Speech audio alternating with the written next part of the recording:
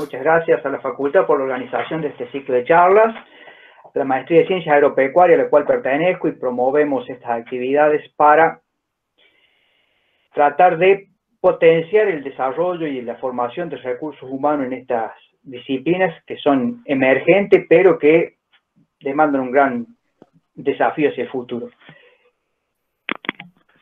¿Están viendo? No, Jorge, todavía no. Aún no, profesor. Vamos a sacar el...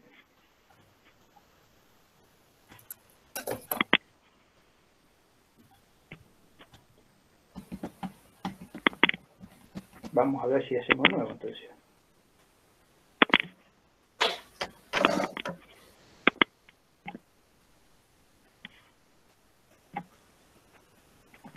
Ahora sí, profe. Bien. Bueno.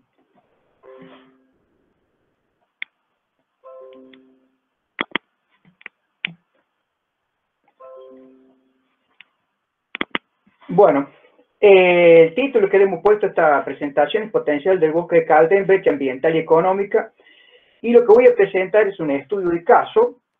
Básicamente este estudio de caso tiene como antecedente, el primer antecedente de gente que se interesó en el tema de recursos naturales, bosque nativo, y específicamente Caldenar, fue de Diego Tello, y él empezó a trabajar por allá por el 2007, 2008, y tuve, bueno, el placer de dirigir la tesis, y la primera tarea a la cual se había abocado fue el tema de ver cuáles eran los servicios ecosistémicos que tenía el bosque de Caldenar, y en general lo que parecía eran muchas cosas que parecían valiosas, pero no estaban cuantificados ni reconocidos cuáles eran, cuánto producía, cuánto dejaba de producir. Así que fue uno de los primeros trabajos que realizamos. Después desarrollamos una encuesta junto con el INTA de disposición a pagar por ordenar el territorio, y tomamos como un caso específico el tema de ordenar el territorio donde había bosque nativo, y lo que nos quedamos sorprendidos es porque la gente tenía disposición a pagar por ordenar y conservar el bosque, al igual que por ordenar y conservar las tierras. Eso Tello lo trabajó en su tesis, con análisis de beneficio-costo y análisis multicriterio. Trabajó para ver cómo armar un menú de posibilidades para discutir a nivel de políticas públicas cómo se puede establecer una visión compartida de futuro y tratar de empezar a caminar hacia ella, dado algún nivel de deterioro que se detectaba en el ecosistema. Después, también trabajó con el tema de la evolución histórica del bosque de Caldenar en la provincia de Córdoba, y básicamente en el distrito geográfico del Caldenar. Un lugar más reciente fue un convenio que realizamos con el Ministerio de Servicios Públicos, y en ese caso estaba el ministro López y el ingeniero Cantero. Desde el Servicio de Conservación de Suelos se organizó un servicio para ver cómo ordenar, cómo planificar, cómo pensar el corredor biogeográfico de Caldenar. Ese acuerdo lo dirigió Plevich, y desarrollamos posiblemente ahí el mayor nivel, la aproximación más importante en términos de reconocimiento del medio físico, que era algo que no estaba muy desarrollado hasta ese momento. Y pudimos rescatar algunas experiencias, como la experiencia de la estancia Relico, que en cierta forma fue promovida de la universidad por una persona que estaba estudiando en la universidad, y que después vamos a profundizar. Y con este convenio llegamos a la presentación de el proyecto para ordenar el corredor biogeográfico de Caldenar al Fondo Verde del Clima, que eso cerró, se presentó el año pasado. No tengo más noticias de qué pasó, pero hemos apoyado a la provincia para traer este tema. En esta instancia, en el convenio con el Ministerio, con Tello, hicimos la parte de entrevista a los actores, y ahí pudimos observar la percepción que hay social sobre el bosque nativo, y por ahí, contrario a nuestra expectativa, el bosque está muy bien considerado por casi todos los pobladores locales. Después, más reciente, tuvimos un convenio con INTA. Nosotros ayudamos con Cristechi y con Gobi para expandir el tema de, bueno, ellos tenían un trabajo en el Espinar, en todo lo que era el distrito del corredor biogeográfico de Caldenar, Y lo que nosotros ayudamos a trabajar en eso es tratar de identificar qué tipo de productores trabajan en el bosque de Caldén y cómo podemos elaborar el análisis beneficio-costo para posibles medidas de mitigación de cambio climático. Esos antecedentes, en cierta forma, me han alimentado bastante sobre lo que voy a decir hoy día, pero posiblemente la mayor información está sistematizada en este trabajo, que se llama Planificación Territorial y Valorización del Bosque en el Corredor Biogeográfico de Caldén, Córdoba, Argentina, y que los coautores son Plevis, Tello, Utelo, Gil, Fiandino, Cisneros, Tarico y Cantero. Y que lo hicimos el año 2018, lo presentamos a la Asociación de Economía Agraria y está en proceso de desarrollarse, de publicación. De publicación en revista científica. Bueno, ¿cuál es el objetivo de esta presentación? Básicamente, el objetivo y contenido son analizar la brecha ambiental y económica de la agricultura y en términos amplios, que incluye la ganadería y todas las actividades que hace el hombre sobre la tierra para producir bienes vinculados a, ya sea materia prima para alimentos, o fibras, o alimentos para mascota, en el corredor biogeográfico de Caldén. Y básicamente la pregunta que dado que es la cuestión del ambiente, decís, muchas veces es más fácil decir qué agricultura no queremos a decir qué agricultura queremos. Porque cuando uno dice qué agricultura queremos, cuál es la cultura que va a inducir nuestras creencias, nuestras prácticas, nuestros valores, qué queremos realmente. Porque la que no queremos, uno negando la que no quiere, no logra hallar la que quiere. Entonces, esto nosotros vamos a tratar de mostrar una experiencia de cómo tratar de ir construyendo esta posibilidad de identificar qué agricultura queremos. Y vamos a dividir esta presentación en tres partes. La motivación, que va a ser simplemente con un ejemplo para poder llegar a la brecha o tensión creativa, que es tratar de darle precisión a este término para poder identificar qué agricultura queremos, y después irnos al estudio de caso y presentar lo que es la parte del modelo predial, del productor empresario, y agregarlo un poquito, pero es simplemente a modo ilustrativo porque por razones de tiempo es estimularlo más para la lectura que para lo que vamos a compartir en la presentación. Y finalmente vamos a llegar a algún resumen y consideraciones finales. Bueno, la motivación, yo voy a empezar con una definición simple de lo que es el flujo de bienes y servicios. Voy a hacer un poquito de anclaje en el objetivo de desarrollo sostenible y voy a ir a planificación del territorio como para motivar este tema de por qué es importante pensar qué agricultura queremos. Cuando uno dice flujos de servicios del medio físico, póngale medio físico, pongámosle naturaleza, pongámosle la madre tierra, pongámosle el planeta, a la sociedad, ¿cuáles son las cosas que la tierra le brinda a la sociedad? Y básicamente, este autor Freeman identifica 5 bienes o servicios que la naturaleza le aporta a la sociedad. El primero es hábitat y soporte de la vida. Y en hábitat y soporte de la vida están también las actividades propias de regulación del aire, del agua, de la regulación térmica, pero también las actividades de soporte de la economía y la sociedad, todo lo que es la infraestructura productiva, cultural, la ciudad, los parques, las áreas industriales. Y ese es un flujo que normalmente la tierra le da a la sociedad, y posiblemente en lo que es la soporte de la economía y la sociedad es donde más intervención y actuaciones hay. Después está el flujo de bienes y servicios, que tiene que ver con la producción de bienes materiales, materias primas o alimentos, fibras y agrocombustibles, que se producen y que van como un flujo de bienes, que normalmente esto se monetiza, son flujos de bienes monetarios, este es un flujo permanente, mientras que esto es una función de soporte, esta es una función de, digamos, de flujo permanente. Todos los años tenemos que producir materias primas o alimentos o agrocombustibles. El otro flujo, el otro servicio es la transformación, dispersión y almacenamiento de residuos de la actividad humana. O sea, por más que hagamos reciclados, reusados, reducción en el origen, la actividad humana genera residuos, y esos residuos debe buscarse la forma de transformarlo o dispersarlo y almacenarlo en el lugar más apropiado posible para la actividad humana. El otro servicio tiene que ver con las amenidades que brinda el ecosistema, y básicamente esto se asocia con el paisaje, con los atributos escénicos, con los lugares únicos. Por ejemplo, el ecosistema de Calder, una especie endémica, el único lugar del territorio o del mundo donde están esas especies. Bueno, estos atributos son valorizados como amenidades. Y después está lo que es una función propia de la naturaleza, que es el repositorio de genes para sostener la vida, la biodiversidad. Y esto es lo que nos permite, la biodiversidad, el sostener la vida, la autopoiesis, es lo que nos permite la residencia y adaptación al cambio que se produce en el ecosistema. Nosotros modificamos el ecosistema y a su vez somos modificados por el ecosistema, y la posibilidad de adaptación y cambio radica en esta posibilidad, en el repositorio de genes de biodiversidad. Estas 5 funciones son las que da la tierra a la sociedad, y en general la agricultura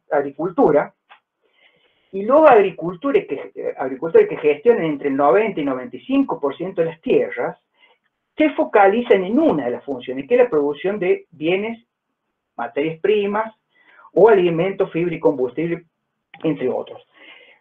Y posiblemente el focalizarse con mucha profundidad en uno ha descuidado o deja sin consideración los otros servicios que la naturaleza brinda a la sociedad. ¿Y esto qué quiere decir? Simplemente como un ejemplo, quiero remarcar que, por ejemplo, funciones como del ecosistema como esta, que producimos bienes, en teoría deberíamos producirlo y sostener la tierra. La erosión del suelo es uno de los factores de degradación del suelo y de deterioro de las tierras. Si uno mira el área que Argentina tenía con deterioros de tierras en el año 56, va a ver que teníamos alrededor de 34 millones de hectáreas. Uno dice, bueno, después vino la mecanización, la incorporación de los nuevos híbridos, la incorporación de agroquímicos, manejado mejor el suelo, etcétera. Después de tener menos, no, aumentó. Pasamos a 46 millones en el año 86. Del año 86, para hacerlo corto, pasamos a casi 58 millones en el año 90. En este periodo del 95, en el periodo del 95 es cuando empieza a difundirse más fuertemente el paquete de siembra directa y la soja transgénica. Es decir, bueno, siembra directa era símbolo de control de la erosión. Debemos haber reducido. ¿Y qué pasó? Bueno, los datos de esto es un trabajo sistematizado por el INTA, hace que en el año 2015 tengamos más de 100 millones de hectáreas con erosión hídrica y eólica, y que la tendencia, por más que hemos cambiado los sistemas y formas de producir, parece que la agricultura que estamos haciendo no solamente que no logró revertir el proceso de degradación, sino que lo estamos incrementando. Este periodo es más drástico que los anteriores. Dicho eso, entonces, cuando uno dice, bueno, estamos en la producción de bienes y servicios para la sociedad, pero estamos olvidando la otra parte, que es el capital natural o la base sobre la cual se sustentan esos bienes y servicios, y deteriorándolo. Nosotros, esto del Calden, el corredor biogeográfico de Calden, el área que nos vamos a focalizar el estudio, es esta área, o sea, esta es la región del Espinal en Argentina, y en la región del Espinal, lo que va al sur del río Quinto, es donde se localiza el distrito del Calden. Y el corredor biogeográfico de Calden es una zona protegida que está al sur del río Quinto y al oeste de la ruta 35, hasta el borde con la provincia de La Pampa y de San Luis. Si uno mira qué es lo que tenemos ahí del bosque de Calden, esto fue del inventario que se desarrolló en el año 2017 por Previs, vemos que hay alrededor de 72.000 hectáreas de bosques, y dentro de esas 72.000 hectáreas de bosque hay un nivel de fragmentación bastante alto, pero hay 2 zonas que pueden ser consideradas que donde hay más cualidad del ecosistema, que es al sur oeste de la provincia y en la entrada del río Quinto. Después los otros lugares están muy fragmentados, y lo que se puede observar es que es un patrón de bosque nativo, pero donde se incluye el patrón de agricultura y de ganadería extensiva en general, como el resto de la región pampeana. No es que se ha diferenciado estas zonas, que son ecosistemas más frágiles, de lo que se hace en las zonas que son de ecosistemas más estables. Cuando uno dice, bueno, ¿por qué hablábamos de erosión de suelo? ¿Por qué hablábamos de de entrar con ese tema, con ese nivel, con ese variable para motivar, porque bueno, el bosque en general ha sido cuidado, rescatado en los medios públicos por el tema de la deforestación. ¿Está bien? El cambio de uso. Y el cambio de uso en este caso, el cambio de uso que pasa en teoría a agricultura y después tenemos este tipo de agricultura, que es una cachetada a la cultura, digamos. La agricultura se cachetea a sí misma cuando tiene una foto de esto. Esta foto la estamos monitoreando Cantero en el año 2010. Y ese es uno de los problemas que posiblemente es el más visible socialmente y posiblemente el que está más instalado en el medio. Y para nuestro caso del sur de Córdoba no es el problema más importante.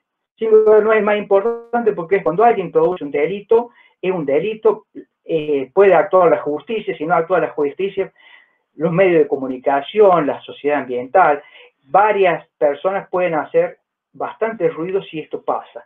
Así que ahora este fenómeno que se da, no es que no existan, pero es como el robo, digamos, no es que, o sea, el robo está penalizado, pero existe, ¿no es cierto? No es que no se dé, pero tiene penalidad.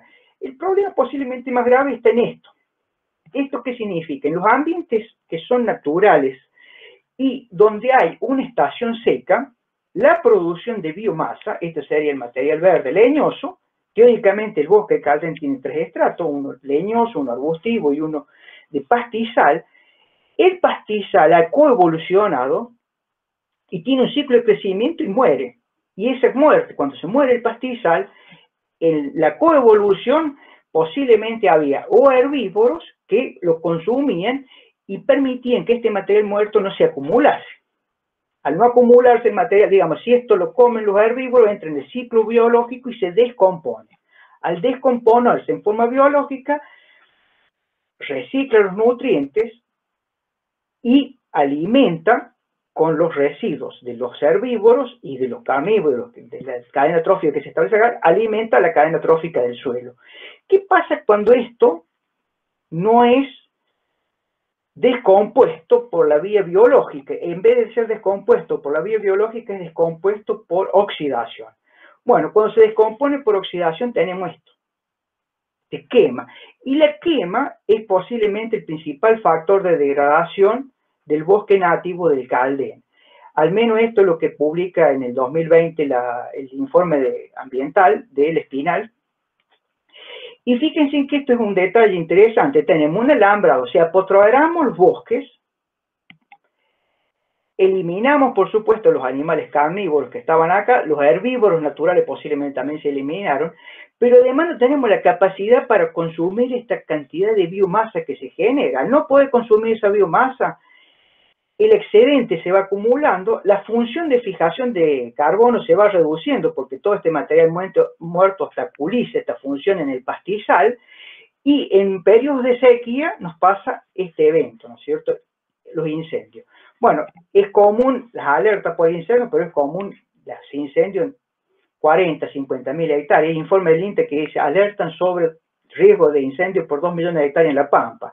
Bueno, en todos los ambientes que tienen una estación seca o un periodo de crecimiento fuerte seca, este es un problema muy importante y un problema que es de difícil abordaje porque al haberse eliminado el herbívoro y tener apotreado, tener los cuadros de alambre y no tener distribuido aguada, es una cuestión no muy simple de manejar. Bueno, dicho eso, voy a plantearle una hipótesis que surge de cómo se usa este recurso y lo he tomado de Bache, que ha sido un estudiante nuestro del posgrado, por eso me tomé esta libertad de tomarlo, aunque es de la zona del Espinal, pero no es específicamente el bosque nativo, pero lo que pueden observar es, probablemente ustedes pueden adivinar rápidamente dónde está la aguada. Este es un campo de 290 hectáreas, este cuadro tiene 290 hectáreas, y esta es la aguada. Y en este estudio, que me llama la atención, le han puesto GPS a los animales, han identificado el patrón de movimiento de los animales, en función de ese patrón de movimiento identificaron dónde es la mayor frecuencia y dividieron el lote en cerca, el lugar intermedio, medias y el lugar lejano, y en estos lugares vieron cuál es el comportamiento del animal con estas tareas. El primero, fíjense que La aguada induce el comportamiento del animal. Y los animales acá están 45 días. Este es un potrero bien manejado, o sea, adecuadamente manejado, pero al estar 45 días en un lote tan grande, con un solo punto de agua, induce el comportamiento. Entonces tenemos un comportamiento en la proximidad, esto que hace que haya 25 bostas o S por metro cuadrado cerca, otro comportamiento cuando se aleja del agua, en este caso estamos hablando de alrededor de 5 bostas por metro cuadrado, y un comportamiento muy distinto cuando está muy lejos, que estamos hablando de 2 veces 2,5 S por metro cuadrado. Fíjense que esto solo nos produce, es muy probable que en este lugar, que está cerca, que está próximo a la aguada, va a haber un deterioro del pastizal natural. Y posiblemente vaya a haber un proceso de degradación física, vaya a haber peladales, se pierda la función de incorporación de agua al suelo y posiblemente se pierda la capacidad de producir biomasa forrajera. Y en este que está muy alojado posiblemente pasa lo opuesto. Bueno, los datos que ellos relevan antes de que entren los animales, fíjense, la biomasa en los primeros, en este lugar cercano, es mucho menor, 50% menor que en el resto del campo. O sea, está degradado físicamente, está degradado. Si produce mucho menos materia seca es porque hay mucho menos ingreso de agua al suelo, por lo tanto está degradado físicamente el suelo, ingresa menos agua, produce menos, y debe estar degradadas todas las funciones propias del suelo. Cuando vamos al intermedio, vemos que el intermedio produce algo más, pero no produce tanto, no acumula tanto biomasa como el lejos. El que está lejos no quiere decir que produzca más biomasa, sino que hay más biomasa en pie. Cuando vamos a cuando salen los animales, esto sería la entrada. Cuando sale, ¿qué pasa a la par de la aguada? Se consume prácticamente todo, dejan un peladar los animales. Y esto es la misma carga animal, porque en teoría los animales estuvieron en este lote, pero en la proximidad tenemos sobrepastoreo. En el intermedio los animales consumen prácticamente 2/3, y en el que está alejado, este dato lo estimé yo, pero no debe estar muy lejos, porque por el porcentaje que pueden aprovechar, consumen muy poco. Entonces, en el mismo lote y en esta modalidad de que hemos apotrerado en potreros grandes, no hemos logrado distribuir bien las aguadas, estoy diciendo la hipótesis, es muy probable que tengamos zonas que sean de sacrificio, que suena que la carga animal es muy alta, y zonas que sean de sacrificio, que es muy baja carga animal y mucha producción de biomasa para el riesgo del incendio. Básicamente esta es la hipótesis que hemos elaborado en función de estos escritos, y estas fotos son tomadas de Soazú, que es de su tesis doctoral del año 2018 en la Universidad de Bahía Blanca, y estos son cargas animal altas, pero son controladas. Cuando esto no está controlado, ustedes piensen que la situación es mucho más aguda. Entonces, básicamente, cuando uno dice la tendencia de erosión del suelo, ¿por qué se erosiona el suelo en zonas ganaderas, con tanta cobertura de pasto? Bueno, se erosiona porque tiene esta característica. Si uno dice, bueno, ¿qué va a pasar con la erosión del suelo futuro? Esto no puede pasar, porque no nos dan las hectáreas, los millones de hectáreas de la agricultura para tener esta erosión. Pero si tiramos la prognosis o la tendencial, esto sería lo que no queremos que pase. Y si esto es lo que no queremos que pase, ¿qué deberíamos hacer? No podemos mantener las mismas políticas o hacer política para afianzar este tipo de agricultura y este tipo de ganadería. Porque si la política afianza esta agricultura, esto se acelera. Entonces, esto es lo que no deseamos. Ahora, que no deseemos esto no quiere decir que sea simple decir qué es lo que deseamos. Y yo en eso me tomo en la atribución de simplemente mostrar los objetivos del desarrollo sostenible, que era fácil decir antes, incluimos la dimensión económica, la ambiental y la social, pero cuando le han puesto metas, esto cambia un poco la cosa, porque lo que tenemos comprometido como país es terminar con la pobreza, reducir las desigualdades, terminar con el hambre, igualdad de género en términos sociales. En términos de económico, voy a tomar algunos, pero trabajo decente y crecimiento económico. Fíjense que la parte rural, por ahí está medio distante, está muy cuestionada con el tema de trabajo decente. Nadie dice que no crezcan económicamente, pero el trabajo decente es un tema. Energías accesibles, voy más salteando, pero agua limpia y saneamiento, acción por el clima, vida en los ecosistemas terrestres y después salud y bienestar, educación de calidad, producción y consumo responsable. Producción y consumo responsable, yo diría, bueno, el tema de producción es mirando los 5 flujos ecosistémicos que la Tierra le da a la sociedad, y después lo que es alianza para lograr los objetivos y paz, justicia e instituciones sólidas. Posiblemente el mensaje principal de esto es que necesitamos sí o sí el trabajo colaborativo y crear una visión de futuro que nos incluya y que incluya estos objetivos. Por supuesto que lo que vamos a presentar nosotros tiene algunos de estos, toca algunos colateralmente, pero no está todavía pasado por un filtro que permita decir, estas visiones han pasado por todos estos objetivos y tenemos cierta certeza que están con buenos indicadores para tomarlo, pero lo digo para anotar algunas limitaciones e ir anticipándolas, pero sí que hemos tenido en cuenta varias de ellos, sí, por ejemplo, el trabajo decente y crecimiento económico, o que con el bosque nativo, en la forma que está, puede haber una buena fuente de energía accesible si lo usamos adecuadamente, o lo que es agua limpia que vamos a incluir. Entonces, si uno dice, está claro lo que no queremos, ahora tenemos que tratar de poner en claro lo que queremos, y cuando decimos queremos es posiblemente la primera división que uno puede hacer en la naturaleza o en la tierra es el territorio. Y Gómez Jorge nos dice, bueno, el territorio se puede dividir, se puede considerar como el medio físico y las actividades que realiza la población sobre ese medio físico. Dentro de esas actividades, por supuesto, está la agricultura cambia ese medio físico y ese medio físico va a cambiar las actividades que se pueden realizar y va a cambiar la población. Hay actividades que de la forma que se están realizando posiblemente el medio físico no las pueda soportar más.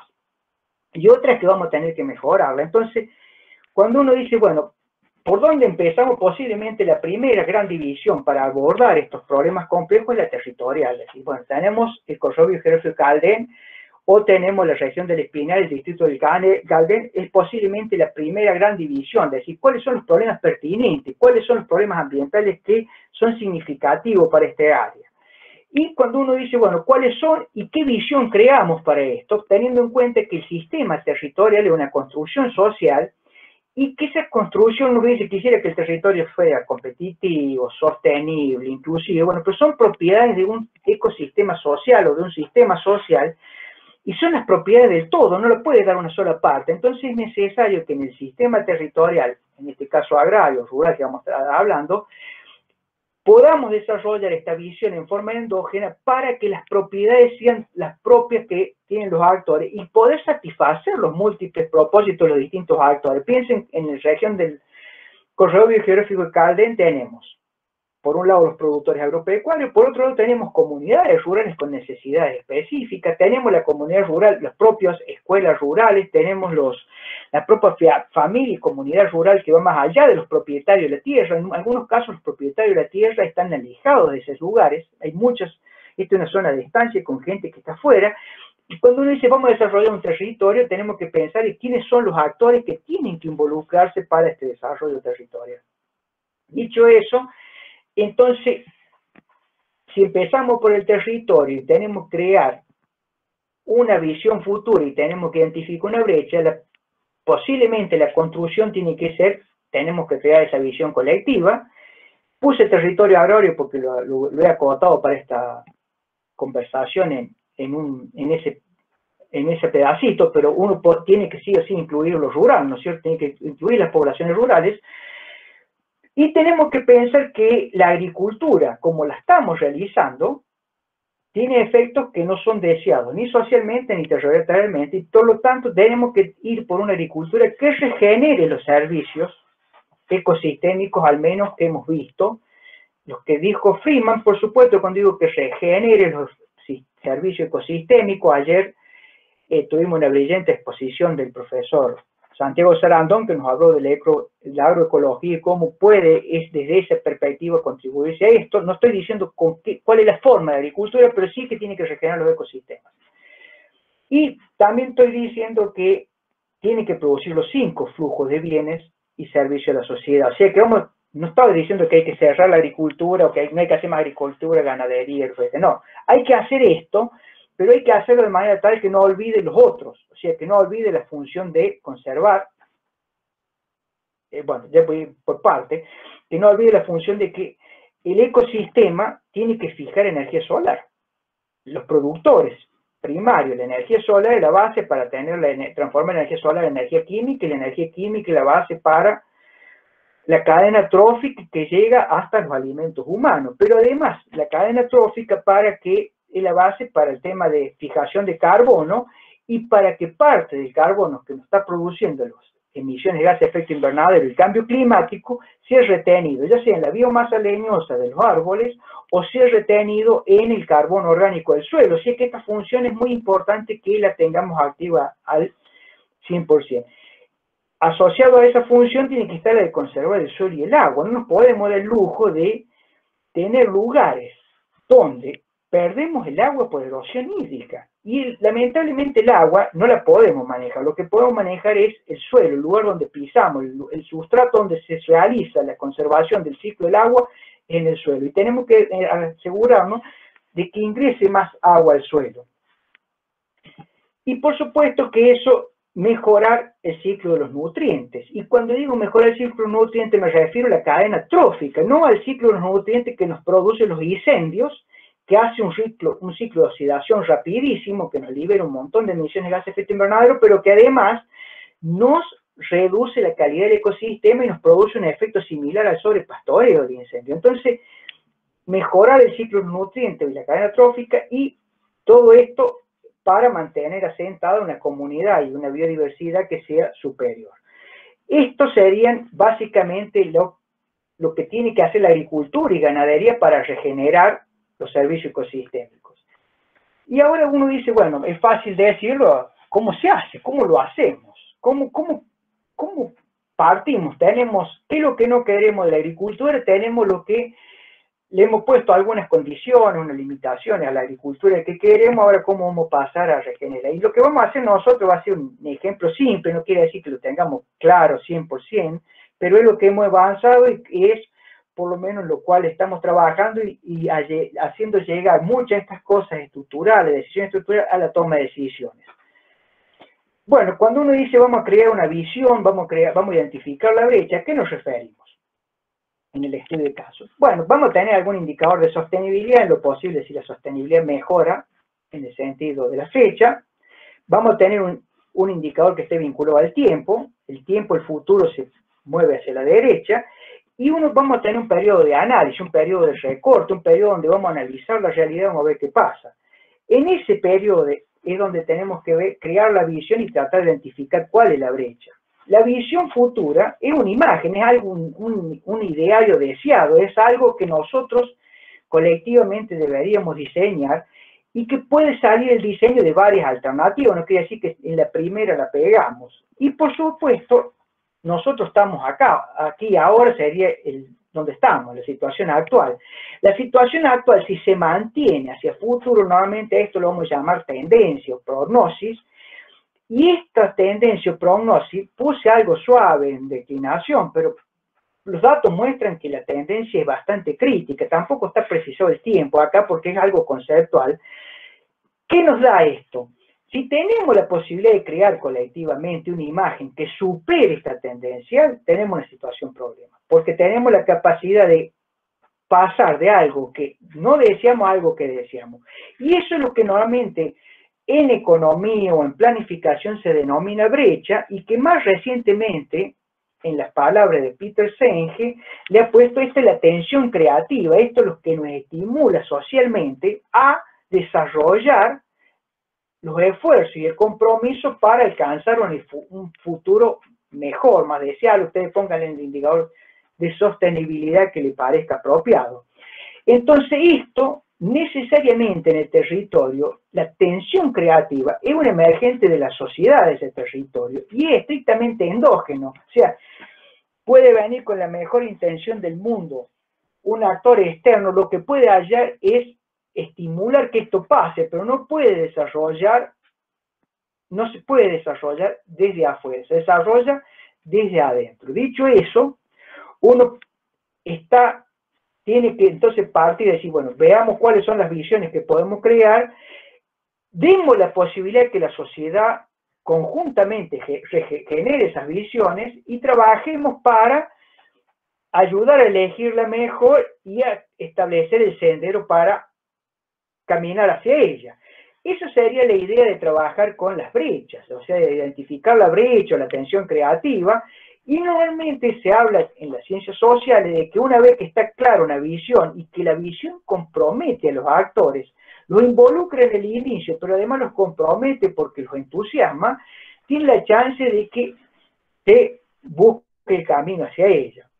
Yo simplemente pongo esto y pongo que este es el marco conceptual que cuando hablamos de visión tiene que pensar si lo que les voy a presentar yo va a ser este pedacito del mundo. No tenemos desarrollado esta parte y es cómo lo construiríamos para un tomador de decisiones. Cuando dijimos entonces lo primero que tenemos en cuenta es el territorio, y acá voy a incorporar otro elemento que es fundamental en esto, es la parte de manejo del ecosistema agrario, que es cuáles son los tipos de productores.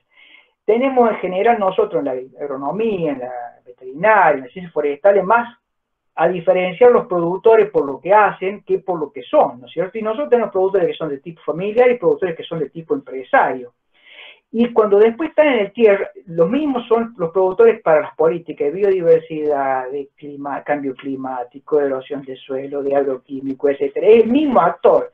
Entonces, si nosotros no podemos unificar un discurso que los involucre en forma comprensiva, desde lo ambiental, desde lo económico, lo social, esa persona que maneja el territorio, que maneja las 200 hectáreas, que maneja las 2.000 hectáreas, las 3.000 hectáreas, es la misma persona. Cuando lleguen todas las políticas dispersas es muy difícil de lograr esa visión territorial compartida y además administrar la función que va a tener esa persona en el territorio, en la cual es parte del problema, pero además es parte de los perjudicados. Entonces, normalmente uno lo que por ahí busca es en el territorio vamos a tratar por lo menos de que los productores familiares y los productores empresarios tengan un discurso que nos permita persuadir de crear las visiones más comprensivas posibles para que los involucre y los entusiasme a ellos. Y después uno puede tener la acción del Estado que pueden ser de distinta manera, pero que no hay lugar a duda que esto tiene que ser el contrapeso de lo que tira normalmente la función de mercado, que es muy fuerte y que en el interior profundo es muy dominante. Saco esto de la filmina esta porque no voy a hablar de lo rural, pero en este caso vamos a focalizarlo en esto y yo voy a trabajar el caso de la presentación va a ser nada más que en el productor empresario para mostrar el ejemplo, no es para, digamos, la forma de elaborarlo y cómo abordamos este problemática. El productor empresario en el corredor biogeográfico de Calden hay 128 establecimientos y estos son responsables del 95% del bosque nativo. O sea, si uno piensa y dice, bueno, el político de bosque nativo, sin lugar a duda que tiene que persuadir a estos productores. Pero estos productores tienen bosque nativo, pero también tienen humedal, tienen pastizales naturales, también tienen tierra de cultivo. O sea, si uno puede lograr que eso sea lo que haga la sinergia, no solamente el que va a hablar de bosque le habla del bosque, otro que va a hablar de sanidad, otro que le va a hablar por la vacuna de la fiebre aftosa, el productor está expuesto a mucho ruido en términos para poder gestionar su propio establecimiento. Entonces, la idea es, cuando uno divide el territorio y después lo divide en productor familiar y productor empresario, es para ir unificando y filtrando la información en la forma que le llega al productor. Lo digo así conceptualmente nomás.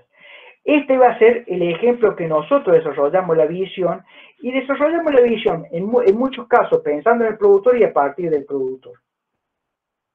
Digo pensando en el productor y a partir de los productores porque uno de los ejemplos que tomamos para desarrollar las visiones fueron de los propios productores de la estancia Carralico.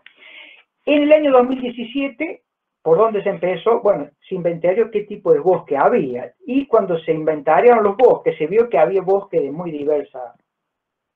en muy diversos estados, desde bosques que son cerrados y que hay algunos que están en buen estado de conservación, que estos bosques en promedio tienen 3.300 kilos de material de biomasa verde en el estrato herbáceo. Este estrato herbáceo es el que tendría que ser biodegradado o biodecompuesto, que tiene una por ahí alta cantidad de árboles muertos, lo cual es también material combustible. Este es el dilema. Nosotros tenemos que tratar de aprovechar esto o sacar este material combustible.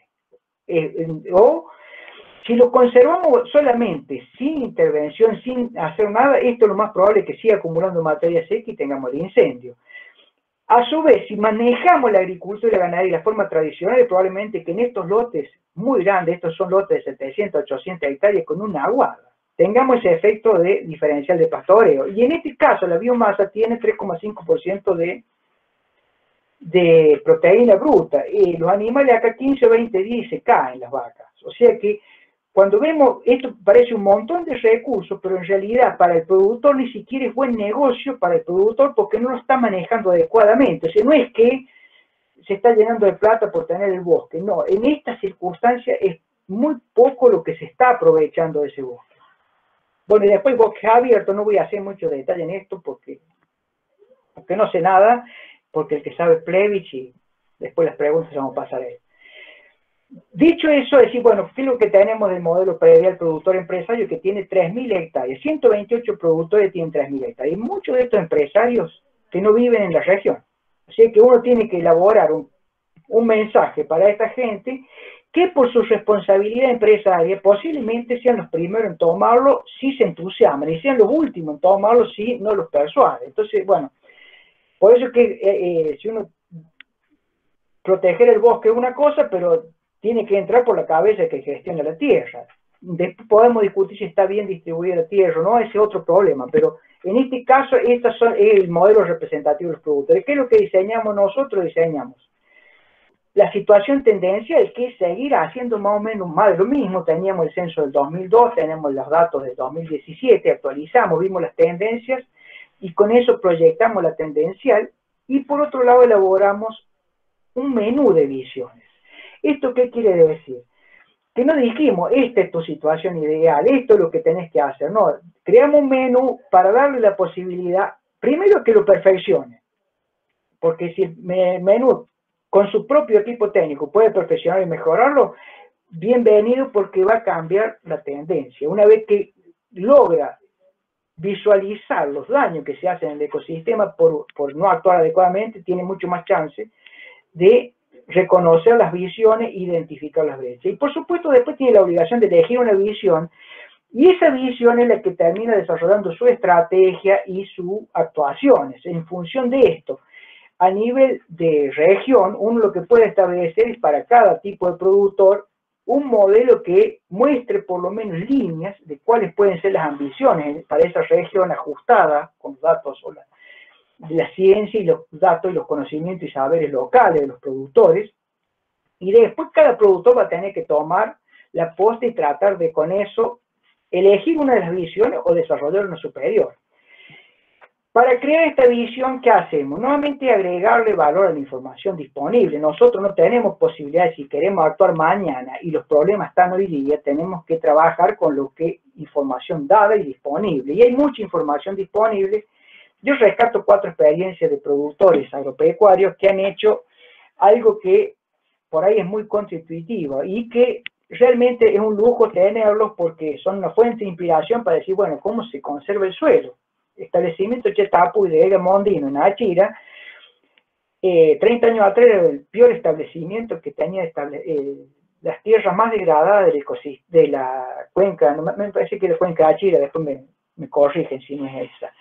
Y actualmente tiene un sistema que es múltiple producto, tiene todo ordenado, su sistema de producción, sistematizado, tiene la granja de cerdo con el Chetapuy, que es su bandera, digamos, pero hace también ganadería, hace agricultura, y tiene forestación, ha protegido las barrancas, está desarrollando y recuperando las barrancas, ha protegido el arroyo, está desarrollando y recuperando el arroyo. O sea, un buen ejemplo y motivador para esto. El otro ejemplo del establecimiento, el mate, que de los hermanos Basqueto, nosotros del Bruno Basqueto tomó clase en agronomía, y que ellos, en Adelia María, a instancia de Sergio Toletti,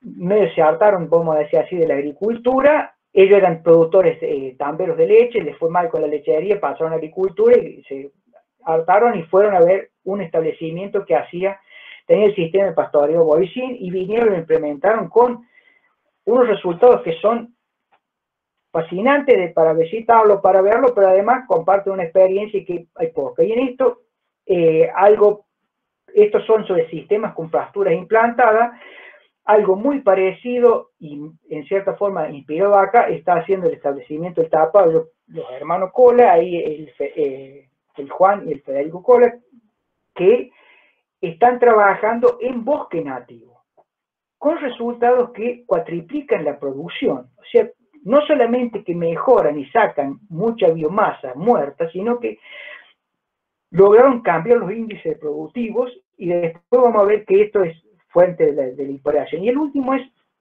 la estancia Ralicó, rescate 4, hay muchos más, pero no tengo para... Que Freire, un estudiante, un egresado nuestro, que se inspiró un poco en el tema de cómo manejar el bosque nativo y apotrerar con alambrado eléctrico, logró el acuerdo de la estancia y apotreró en un lote de 700 hectáreas, hizo parcelas de 20 y metía 250 animales a consumir el extracto herbáceo y todo ese material seco, voluminoso, que las vacas a los 15, 20 días se caían. Entonces, ¿cómo hizo eso? Lo acompañó con un suplemento del propio campo, con heno de alfalfa, los rollos del propio campo. Y eso cambió cualitativamente la posibilidad. Al tener tan alta carga, los vacunos hacen efecto de manada y además en 5 o 6 días, prácticamente lo que no consume mucho, que lo pisote en el bosteo, todo eso acompaña que se regenere ese ambiente. Y después los resultados son cualitativamente distintos. En este caso todavía está en curso esta experiencia, pero tiene pasó de 3,5% de proteína bruta y una cantidad de pasto muy grande a mucho menos pasto, pero con 13-14% de proteína bruta. Ahora ese 13 o 14% ya casi ni necesita suplemento, pero inicialmente necesita ese impas. En el Tapallo, la parte de limpieza fue algo distinta. Bueno, les dejo estos dos videos. El video de Chetapuri está el consorcio el Consejo Regional de Conservación de Suelos, acá el Río Cuarto lo ha rescatado, y un video en YouTube de 2 minutos, muy bueno, vale la pena verlo. Y lo del mate es un trabajo que hizo Sarmiento, el PITA, con la Universidad Río TV, Río TV, está mostrado el establecimiento del mate como uno de los establecimientos agroecológicos de la provincia de Córdoba. Ambos videos son muy lindos videos y ilustran un poco la inspiración que hemos tenido nosotros para el desarrollo de esto, que es un desarrollo de la agricultura, pensando en la agricultura en el concepto amplio, que tiene que regenerar el ecosistema. Y regenerar el ecosistema, en general, lo que vimos nosotros es que los lugares donde se regenera, los sistemas que se están usando para la ganadería tienen que ver con pastoreo racional. Esto significa periodos muy cortos de pastoreo. Por ejemplo, el de Brecha hablaba de 45 días de pastoreo y después el periodo de descanso. Acá hablan de periodo de 1 a 3 días, y posiblemente en todo el año la vaca pase 15 días en ese lote, o menos, probablemente sean 6 días, de acuerdo al periodo de descanso. Se respeta el descanso para no degradar ni el suelo ni la pastura. Por lo tanto, exige una carga, un manejo de la carga flexible. Esto no es una cosa que sea simple de realizar, porque periodo corto de pastoreo, descanso, manejo de carga flexible, y esto fue desarrollado desde el año 60 por Boycin en pasturas implantadas con sistemas de ganadería lechera, y el resultado era espectacular.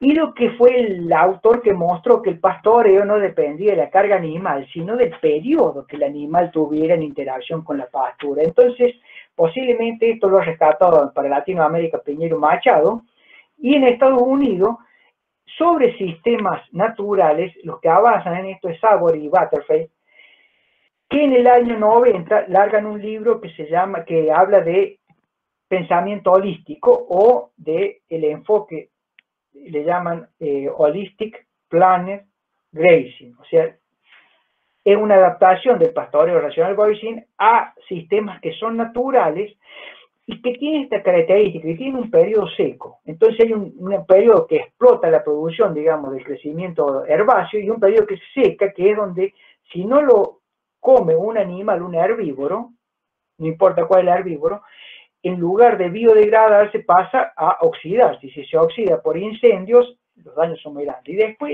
esta modalidad, TIGE es el que ha traído estas experiencias que, bueno, los de voicing son de científicos, pero el que ha desarrollado toda la parte más empírica y de medir las cosas al campo, estudiando casos contrastantes con métodos mucho más rigurosos y viendo los resultados. Esto lo ha hecho en Estados Unidos, y en Argentina hay un inicio de esta actividad en la Patagonia por Oliva, que está en el INTA, y Borrelli, que es de una fundación que se llama OBIS, que han estado trabajando y han creado hasta inclusive, bueno, Borrelli está incluido en el Instituto Sauri, son los que han trabajado para crear un estándar de ganadería regenerativa o de aprovechamiento de pastizales naturales que permite valorar y medir eso. Bueno, en general, uno cuando ve la bibliografía aparece que reconoce los efectos ambientales, pero en general todos dicen que son sistemas mucho más costosos o que los beneficios no compensan el esfuerzo del productor. Entonces uno puede decir, bueno, por supuesto uno puede estar más o menos de acuerdo, pero esto debe ser caso por caso, probablemente, o para el caso nuestro, ¿cómo será? Y yo lo que quiero, simplemente traigo esta imagen. Si un lote de 700 hectáreas, o de 600 hectáreas, o 400, no se lo divide por tres y pasa aguadas, no vale la pena largar con esto. O sea, no, es una cosa que requiere de esto inicialmente. Pero muchas veces esto, con los boyeros eléctricos, con las formas de distribuir las aguadas, con el nivel voy a decir, de agricultura que tenemos, de agricultores que tenemos, son inversiones que son relativamente bajas. Y en el caso con bosque nativo, donde los pastizales están, vamos a decir, envejecidos, con periodos de senescencia, muertos en pie, o con mucha carga de material seco, sí o sí va a necesitar suplementos, pero los productores que estamos nosotros trabajando en el corredor, todos tienen, en general, ganadería bovina, y todos manejan suplementos proteicos, todas las cosas, pero para otra etapa, no para la cría. Entonces hay una cosa que suena raro, pero bueno, es así. ¿No? Cuando entran al bosque, no se observa que se haga. Y lo otro, los intangibles, que tienen que ver con el saber hacer. O sea, una cosa es decirlo, una cosa es escribirlo en el papel, y otra cosa es empezar a practicarlo y aprenderlo y hacerlo. Y lamentablemente los productores que han tenido que encarar esto, por ahí han tenido un apoyo incipiente de las partes institucionales, pero no está desarrollado los lugares para decir, acá vamos y aprendemos a hacer estas cosas. Entonces este intangible es valioso, y los productores tienen, y los profesionales, y por supuesto los universidades, tienen que ingeniar a ver cómo hacer para reducir este costo del intangible, que es el saber hacer, cómo hacer para transmitir esto y que la gente aprenda a hacerlo, no contarlo, a hacerlo. Que es un intangible y que muy valorado para las cosas prácticas como esta, pero además muy valorado en las escuelas, en los colegios secundarios, en los colegios técnicos, debería ser algo que deberíamos entusiasmar a la gente para que aprenda a hacerlo, también en la propia universidad. Si no se sabe hacer esto es una cuestión difícil, y ya no es un problema económico, sino es el intangible que es el ser humano, es la función de producción, funciona tierra, capital y trabajo. Si el trabajo, llámese el trabajo empresarial o el empleo rural básico, no está sabiendo hacerlo, no vale la pena hacerse ruido.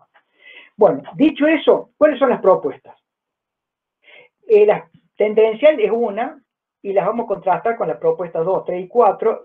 Todas tienen conservación de suelo y agua, o sea, nosotros queremos que el suelo se recupere la capacidad de producir, pero además que incorpore el agua y que tenga capacidad de fijar carbono en el propio suelo. Rotaciones de largo plazo para tierra agrícola y ganadera, esto quiere decir pasturas implantadas y después se rotan con cultivos agrícolas, sistema de laboreo, labranza directa, siembra directa, ocasional, y puede haber mínima labranza, no hay una cosa, un planteo que sea o sea, que sea, no es una receta, esto se ajusta.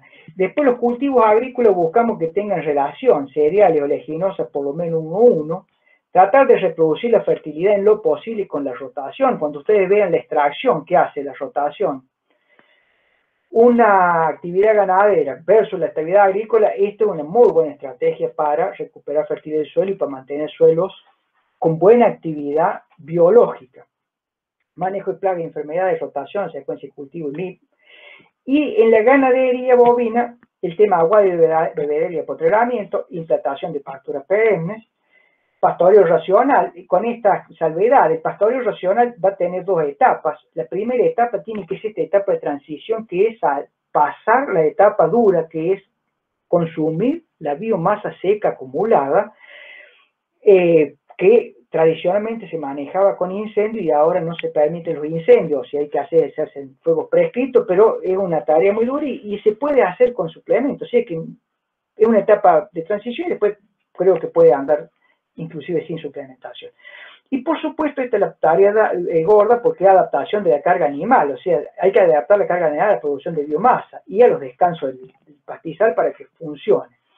Bueno, las propuestas de uso y rotación de la tierra para las... ¿Cómo sería la tendencia? La tendencia, lo que muestra el sistema es que vamos a ir cada vez a más oleaginosas.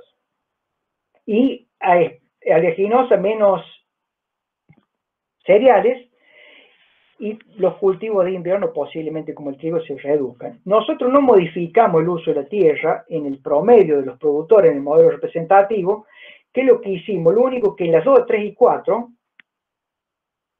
establecimos igual rotación de corto plazo, digamos, entre los cultivos agrícolas, cereal y oleaginoso. Y lo combinamos con los cultivos implantados, con las forrajeras perennes y la forrajera anual implantada, o sea, esta rotación se hace junto con esto. Las forrajeras en la tendencia se manejan mucho con forrajeras anuales, nosotros prácticamente pasamos todo a forrajeras perennes, y mantener, por supuesto, el pastizal y lo que es el bosque nativo con un nivel de funcionamiento diferente, que sería el tema que nos concierne. Las propuestas 3 y 4 son las que diferenciamos para se maneja o no se maneja el bosque y regeneramos la función de fijación de carbono o no. La propuesta 2 solamente trabaja con lo que dijimos antes y la propuesta 3 y 4 regeneran la función de fijación de carbono del bosque nativo. Hay dos métodos de manejo distintos. Piensen que hemos tenido 12 propuestas, así que simplificamos porque tampoco es para avasallar. Una propuesta maneja el árbol futuro con un área basimétrica de 30 metros cuadrados por hectárea y la otra con 15 metros cuadrados por hectárea. Y básicamente, ¿qué significa eso? Las dos propuestas estas tienen la parte agrícola y ganadera similar. Esto es por razones de exposición que hemos tenido que homogeneizar un poquito porque si no esto se hace imposible de explicar, pero uno puede tener variantes. Y después la propuesta 3 maneja todo el bosque nativo como si fuera un bosque ideal cerrado de 30 metros cuadrados de área basimétrica por hectárea.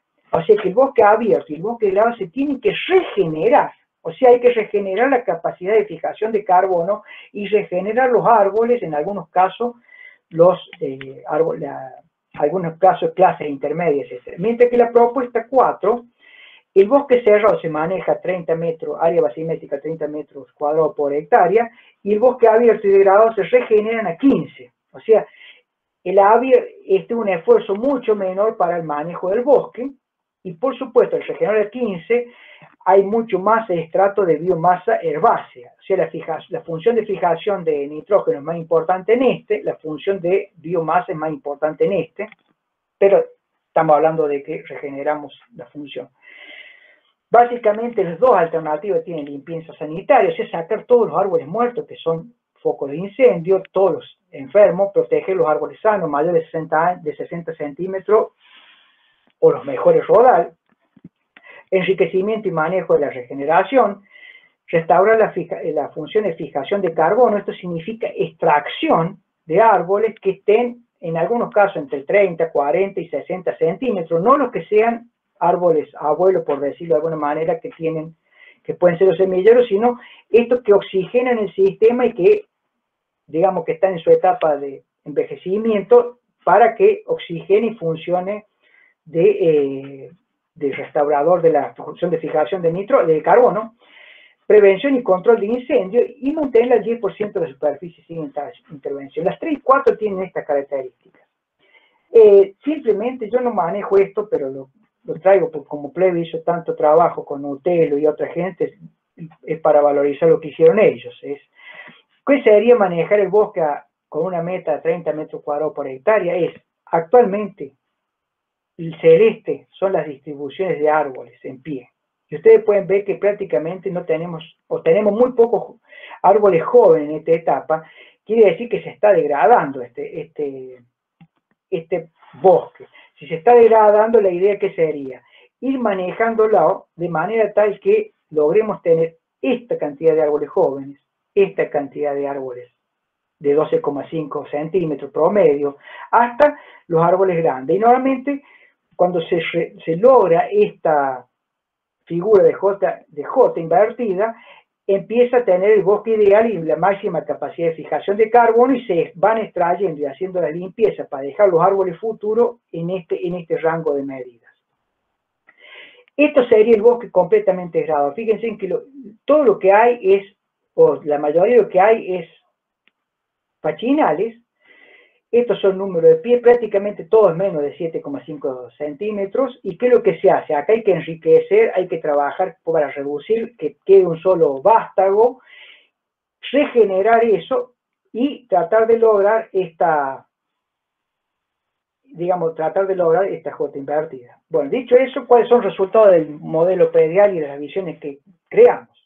Bueno, vamos a la visión futura para el modelo empresario, y yo le voy a pedir que me puse en un mismo gráfico dos variables que deberían ser en gráficos distintos, pero es por tiempo. El primero, esto mide el stock de carbono de la masa leñosa. Si nosotros mantenemos, sin intervenir en el bosque, o sea, sin regenerar el servicio ecosistémico de fijación de carbono, estamos alrededor de 27.000 metros cúbicos acumulado en la biomasa aérea leñosa.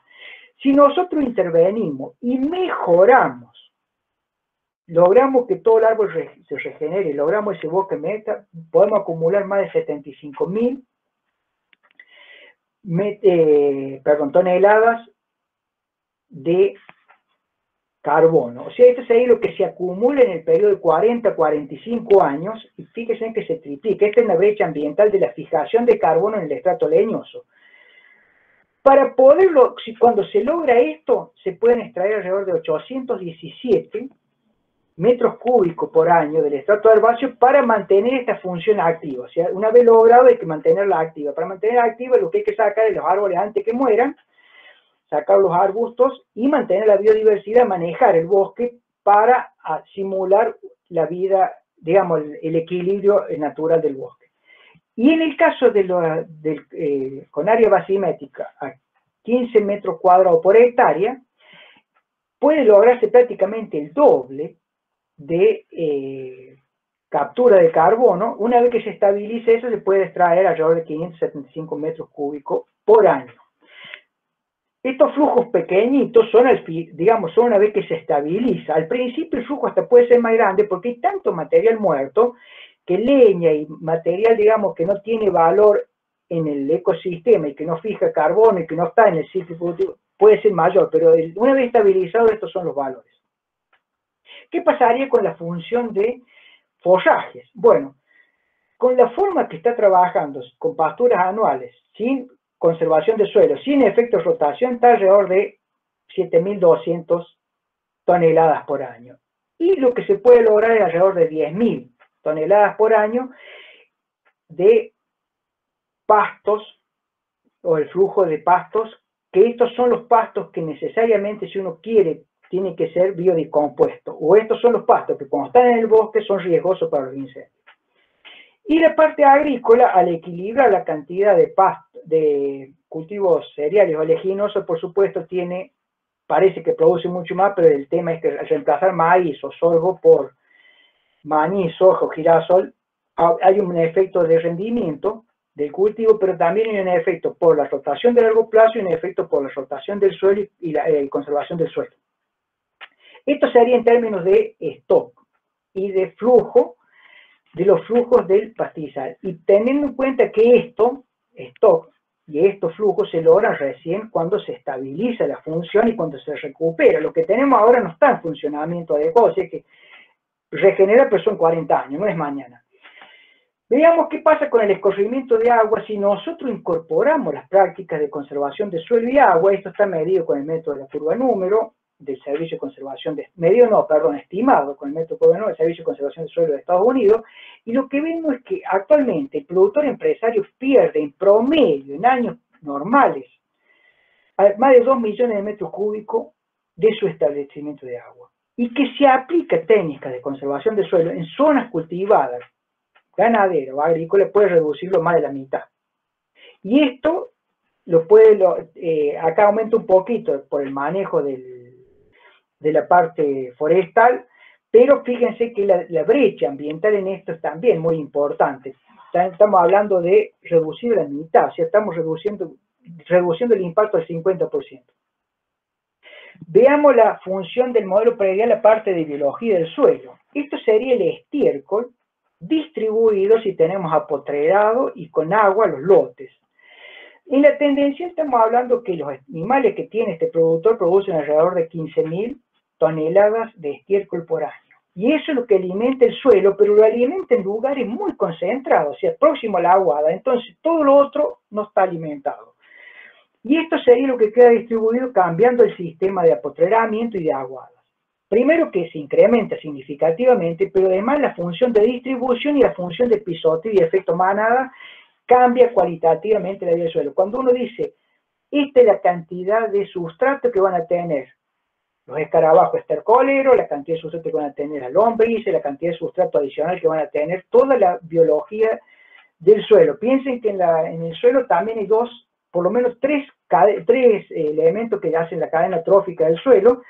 Las tres se alimentan y esto es un cambio cualitativo. Todo el ciclo de los nutrientes cambia drásticamente con esto. Vamos al flujo económico. Posiblemente esta es la parte que me gusta más a mí, pero por sesgo nomás.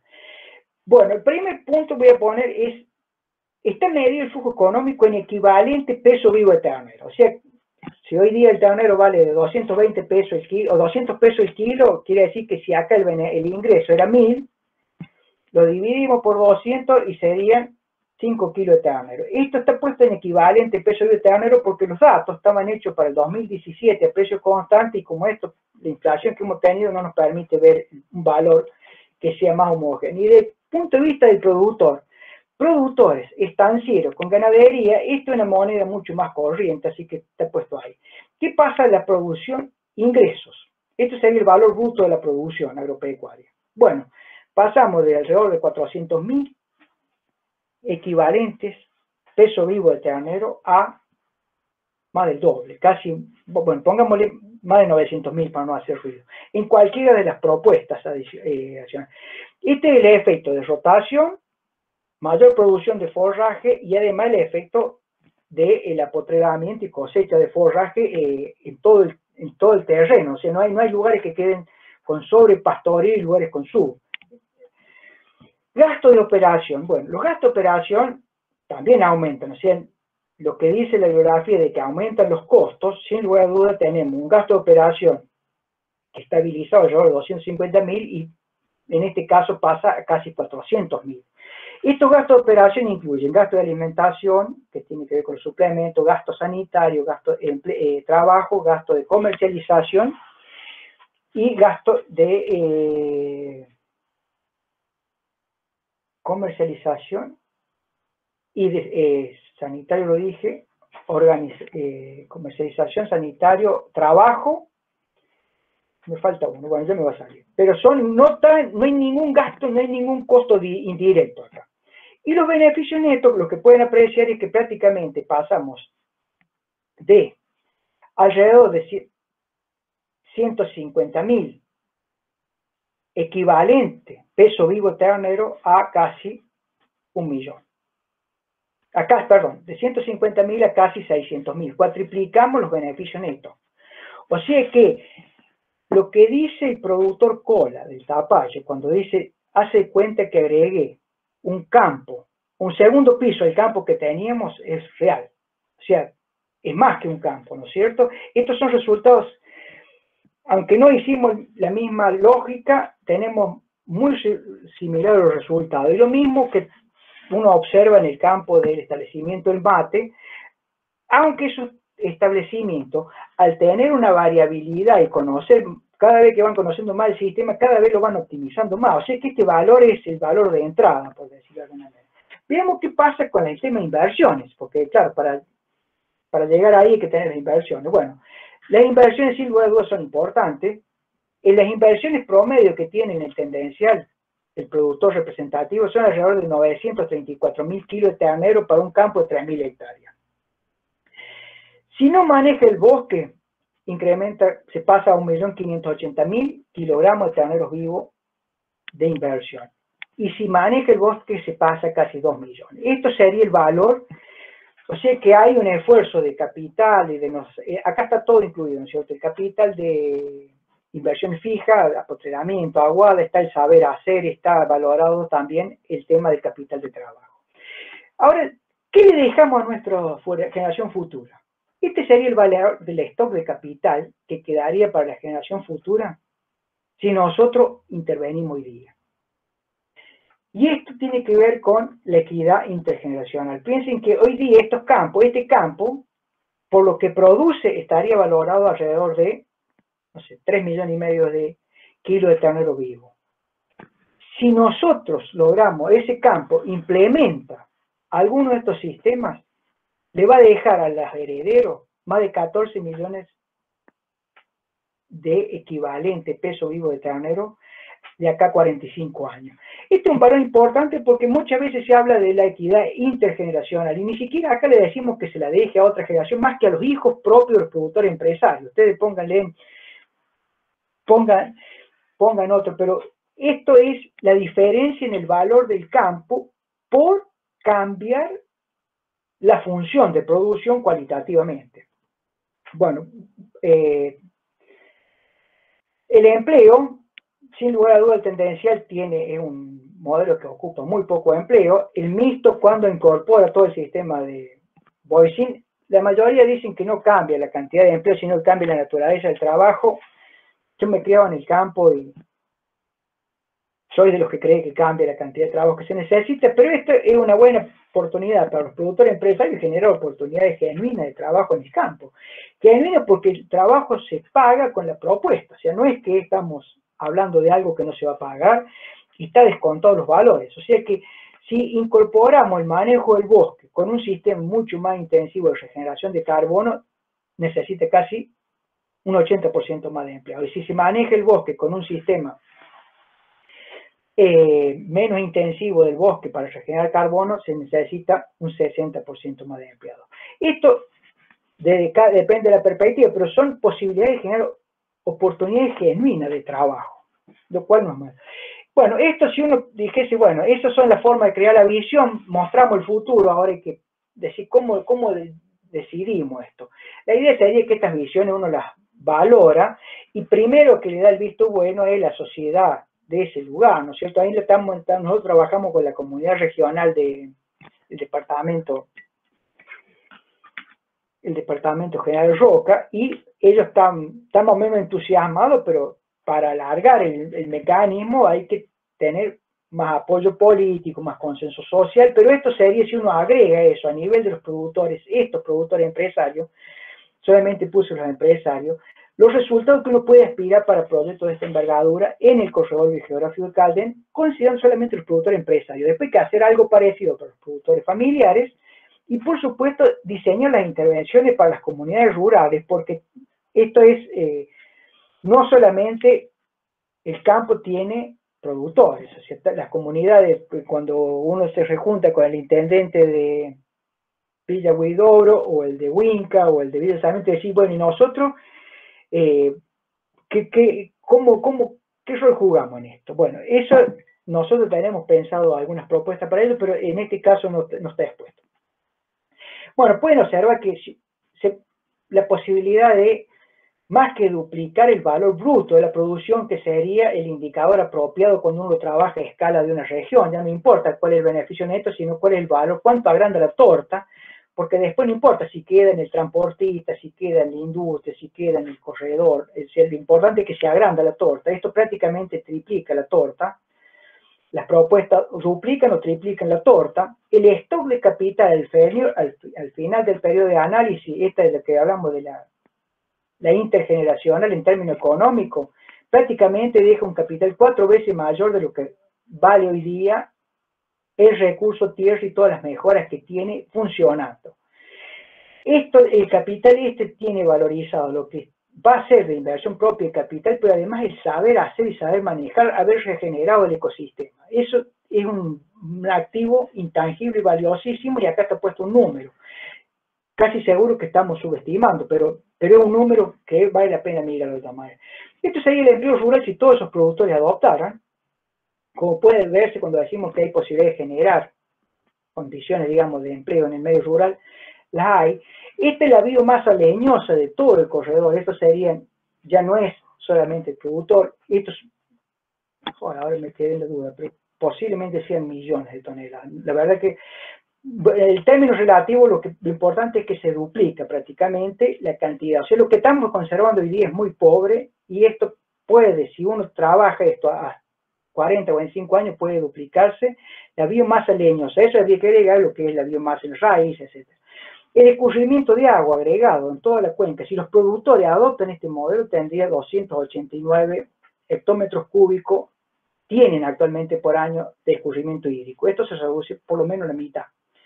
O, bueno, o se reduce por lo menos un 40%. Estos son brechas ambientales importantes para el agregado. Esto es el punto de partida, porque si la sociedad en su conjunto le parece que esto es apropiado, bueno, este es el menú para que el productor arranque su proceso de planificación, y con su equipo de trabajo puede perfeccionar y mejorar cualquiera de estos indicadores. Lo importante es que regenere su ecosistema. Si muestra que es capaz de mejorarlo mejor, eso creo que es bienvenido. Simplemente la aclaración es. En resumen, bueno, vimos 3 partes o 4 partes, para decirlo simple. La motivación, hice yo el énfasis con el tema de erosión de suelo y deforestación y los incendios, porque ayer vimos una excelente exposición y mostró otros indicadores, como podían ser el tema de, Santiago mostró el tema de plagas, resistencia a plagas, enfermedades, y todo lo que significó eso y que significa. Este es otro indicador más del ambiente que creemos que es importante. La erosión de suelo, aunque todos los discursos que hemos tenido, inclusive los relatos propios nuestros de la universidad, han sido más conservación, todo eso, los datos muestran lo opuesto, y en la medida que más se ha tecnificado el sistema, más hectáreas tenemos degradadas. El problema de deforestación en la zona del Espinal, en la zona del corredor biológico, está bastante controlado, aunque existen, pero cuando existen, también existen robos y está la justicia. El problema más grave es el tema de los incendios. Y los incendios es el tema de cómo se maneja el estrato herbáceo. Y el estrato herbáceo o pasa por un sistema de biodiscomposición, que es herbívoros, o se oxida rápido, que es incendio. Los incendios en esta zona, Medina midió a través de los cicatrices que dejan el caldén, y los incendios en forma natural se producían previo a la conquista del desierto, vamos a ponerle así para tener una referencia, una vez cada 10 años. En el periodo de conquista, que el fuego se usa como protector, pasa un periodo cada 5, y ahora estamos en riesgo de 1 cada 5, 1 cada 3 años. O sea que cada vez se va manejando peor este mecanismo, y esto es lo que está degradando el ecosistema y la capacidad de fijación de carbono y las tendencias climáticas. Si el país ha asumido los compromisos de objetivos de desarrollo sostenible, y los compromisos son fuertes, es un desafío grande, así que sí o sí necesitamos repensar la agricultura. Repensar la agricultura, nosotros pusimos 2 cosas: pensemos en el territorio y tratemos de identificar territorio con necesidades y propiedades propias de ese territorio, y veamos los propósitos de cada uno de los actores. Tratemos de integrar esos propósitos en visiones que generen una tensión creativa, que esa tensión creativa necesariamente tiene que ser una construcción colaborativa, porque no hay forma de que, si cada uno hace más de lo mismo, el resultado que hemos obtenido es el que tenemos. Entonces necesitamos una construcción que permita tener por lo menos un menú de opciones del productor, porque que mañana todos los productores hagan conservación del suelo, otros dicen mañana tienen que hacer todos, no sé, pastoreo racional, mañana tienen que hacer todo. Cada institución pública está con un mensaje casi, yo diría, avasallando el sistema, con un mensaje que no se unifica para llegar al que gestiona la tierra, y por su parte compite con los que en el mercado desarrollan su actividad para lucrar con un negocio que vende los insumos. Entonces, la conservación del suelo pasa a ser el símbolo de la siembra directa. Entonces se pueden vender máquinas sembradoras y los herbicidas y los insecticidas y las semillas genéticamente mejoradas. Entonces, me suena a mí que esta tensión creativa hay que postarle y que hay que dedicar bastante más trabajo a diseñarla y a esfuerzos de ingeniería, de pensamiento biológico, de pensamientos ecológicos. El estudio de caso lo mostramos simplemente acotamos al modelo predial a un productor empresario porque razones de tiempo y además fue el que era más representativo para el propósito que teníamos nosotros. Por supuesto, la exposición tiene varias limitaciones. Nosotros hemos sistematizado información inmediatamente disponible, hemos agregado valor a esa información, pero la información primaria que tenemos sobre este ecosistema natural que es endémico del sur de Córdoba, del país, las respuestas que hay a diferentes tratamientos es muy, muy baja. Entonces sería bueno que la lógica de las decisiones, trabajamos por productores empresarios pensando que no pusimos maximizadores de beneficios netos ni de rentabilidad, pero que tienen un interés económico genuino. Posiblemente hay que identificar para los productores familiares y para los otros productores cuáles son los intereses y los propósitos que realmente mueven su interés en el campo. En muchos casos en esto tenemos régimen de tenencia de la tierra, que los que producen no son los mismos que los que dueños de la tierra. Entonces, bueno, hay limitaciones que son importantes que tengan en cuenta, pero de todas maneras la lógica de no solamente es bueno saber qué agricultura no queremos, es necesario y urgente pensar qué agricultura queremos y cómo la diseñamos. Y simplemente ese es el mensaje que trato de dar. Esta es la bibliografía, la puse nomás para, si va a la presentación a algún lado, cualquiera pueda consultar las fuentes. Muchas gracias, comentarios, sugerencias, bienvenido. Creo que me he repasado en el tiempo, por supuesto, pero...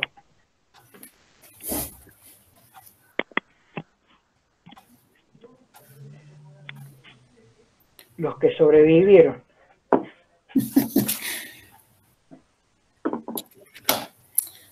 Bueno, Jorge, ha sido muy linda la charla, muy clara. Muy larga. Se nota que, bueno, que has trabajado mucho en el tema con el equipo de trabajo ahí.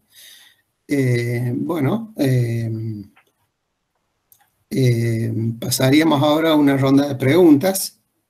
Hay dos modos de hacerlas, digamos, la pueden hacer por el icono que está ahí, que tiene el triangulito, el cuadradito y un círculo, o bien directamente por el chat, o directamente por esta vía, sin ningún problema. Así que el profesor está ahí, así que adelante con las preguntas.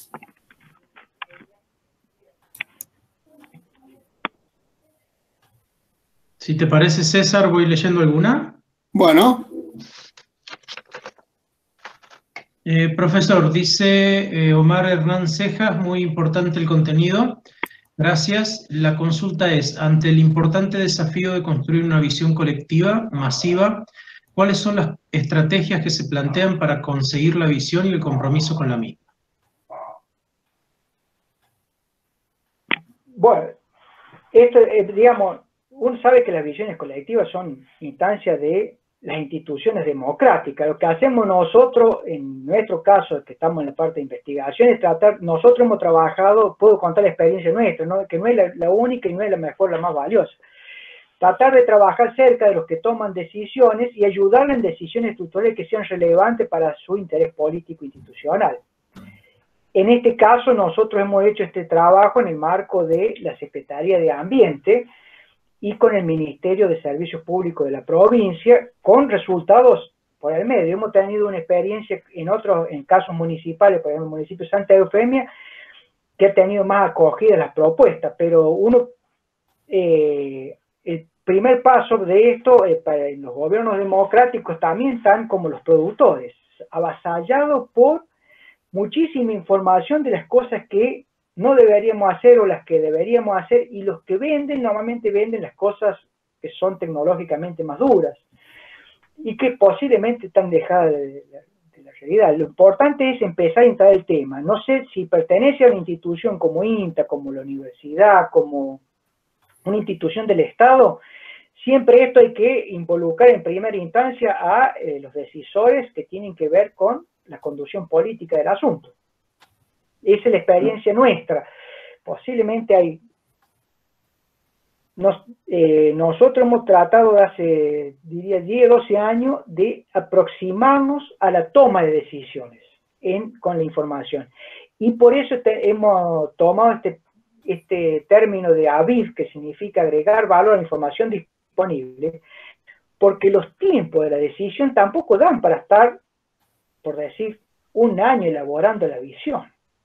Tiene que ser algo, hay que dedicarle tiempo al estudio, pero además tiene que ser algo que las instituciones públicas, como el INTA, como las universidades, tienen que ir más o menos elaborando y manejando y teniendo en sus agendas, porque a lo mejor se da la necesidad, porque a lo mejor se logra el acuerdo, pero esa ha sido la forma que nosotros hemos tratado de ayudar. Y después, por supuesto, nosotros hemos tenido una virtud que tenemos el profesor Cantero, que es una persona que ha sido muy sagaz en la parte política y tener la capacidad de ayudar a incidir en las decisiones. Entonces hemos tenido injerencia inclusive en leyes provinciales o nacionales, pero por atributos, no por muchos de nuestros estudios, sino por la capacidad de instalar un tema, por la capacidad de seguirlo, por el tratamiento serio, por ser confiable. La universidad, el INTA son instituciones confiables. Cuando dicen algo y estamos menos sólidos, es también más tomado. No tengo más para responder.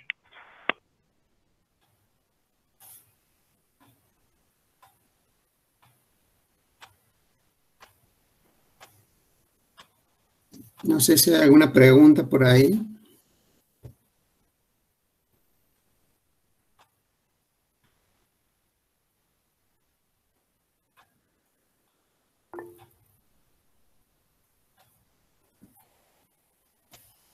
Yo quería preguntar una cosa. Todo esto que estás investigando y el equipo tuyo, ¿cómo pensás que esto se podría incorporar al grado? De hecho, en el posgrado se da bastante, pero ¿cómo se podía incorporar en el posgrado? En el grado, digo, siendo que tenemos una sola materia, que es planeamiento y que, bueno, que abarca muchas más cosas que esto. ¿Cómo lo pensás? O si lo has pensado, no sé.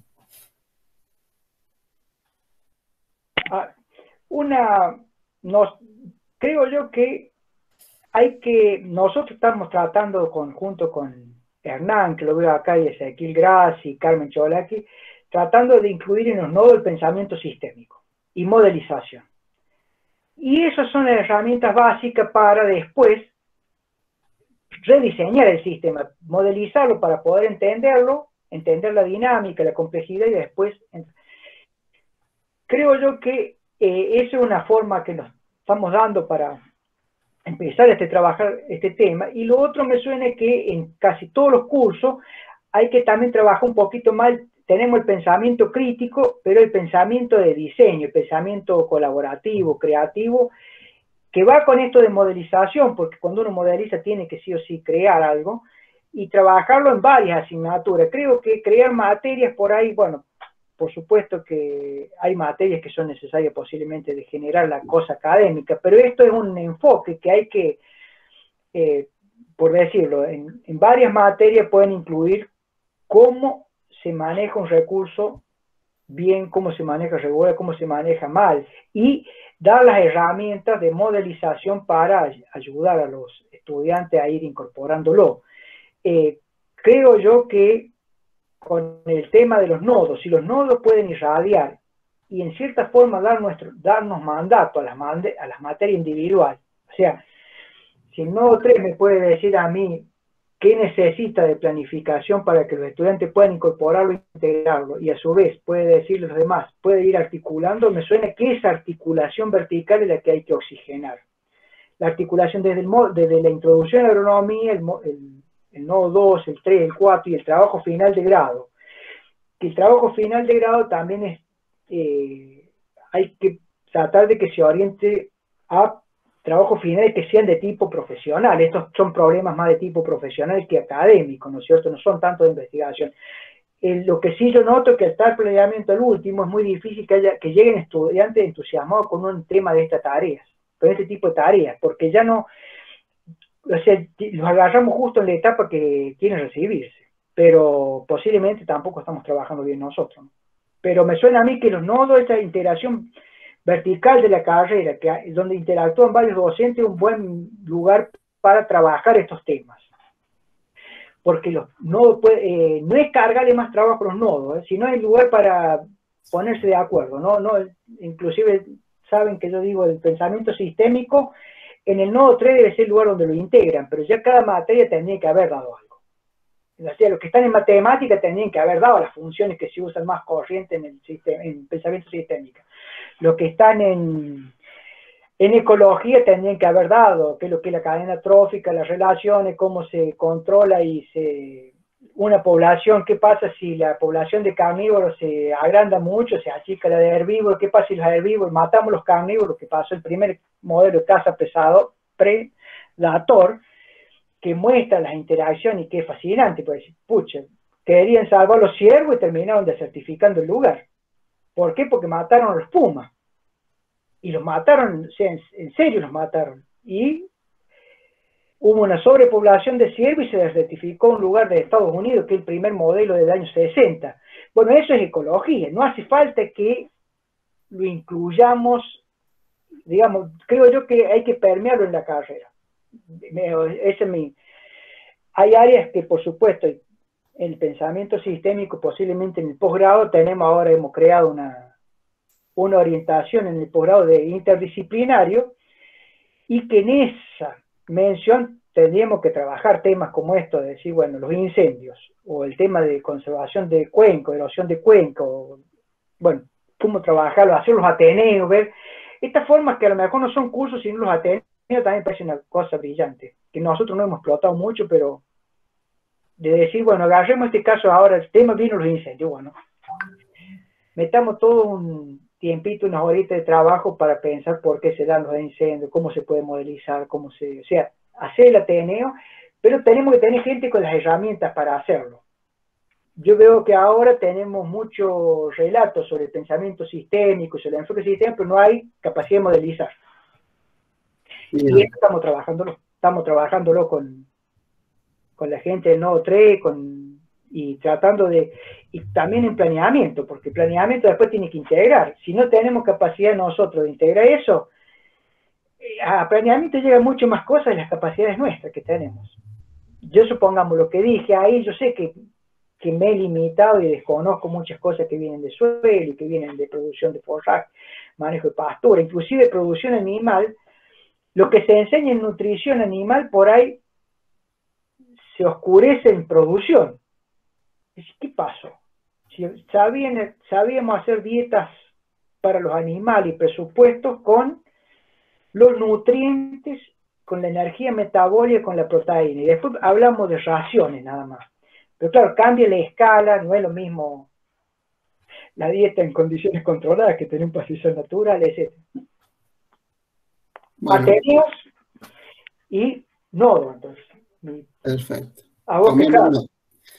Toma nota. Bueno, Alejandro Zanotti pregunta, dice, buenas tardes, profesor.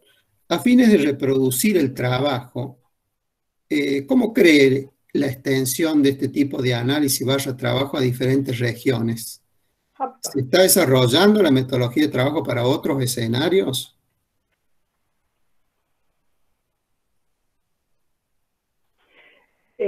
Alejandro, nosotros, la metodología de abordar, de decir vamos a planificar, en este caso del corredor de Calden, pero puede ser, vamos a planificar un área periurbana, sí, la estamos, digamos, validando la metodología para crear la visión, para ayudar a los decisores a trabajarlo. De hecho, tenemos un convenio con la municipalidad de hicimos un convenio en el año 2016 con Santa Eufemia, ahora tenemos un convenio con la Municipalidad de Bengolea y un convenio con la Municipalidad de Delia María, y está trabajando Emiliano CAE para desarrollar y apoyar decisiones estructurales y crear la visión territorial en el periurbano. No estamos haciendo otro de naturaleza similar en otro ambiente natural como podría ser, qué sé yo. Y estamos participando medio de costado en algo con la Picasa, pero no lo tenemos todavía en la agenda completa. Pero la metodología sí se está trabajando en tres situaciones contrastantes. Una es el periurbano, esto que sería la agricultura, lo rural profundo, y lo otro es con estudio de caso de productores. Ahí ha estado más Horacio y trabajando con un Pruña para ver cómo decide un productor, su previo y su visión futura y cómo compromete sus acciones, qué cosas son las que ayudan a decidir y percibir, porque en muchos casos, yo que tengo sesgo económico, me pienso que todos son números económicos y en general no es así, o sea, hay muchas, en general más, las decisiones tienen todavía mucho de pasión y después la gente racionaliza con números económicos, pero todavía, y eso estamos explorándolo en estudio de caso con el tema de productores agropecuarios.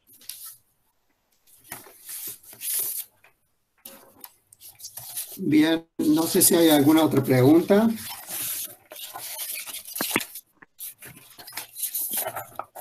Pueden abrir micrófono y preguntar directamente, si quieren.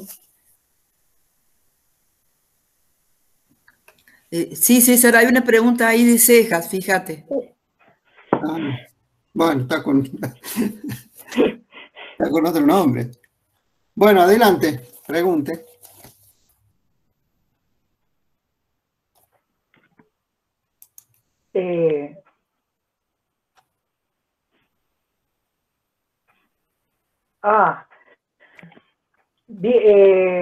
Me pregunta ahí Omar si en mi experiencia, ¿qué impacta más? ¿Si los resultados económicos o las herramientas que muestran impactos ambientales positivos en la parte, en las decisiones? Creo que depende de la naturaleza de la decisión. Normalmente son bastante complementarias. Y en general, la parte económica, no la financiera, ¿no? La económica va muy de la mano de mejorar la cosa ambiental. La financiera no, porque estamos hablando de otras cosas. Nosotros tenemos más experticia en la parte económica y cómo incluir la dimensión económica, cómo valorar la erosión de suelo, cómo valorar la pérdida de servicio ecosistémico.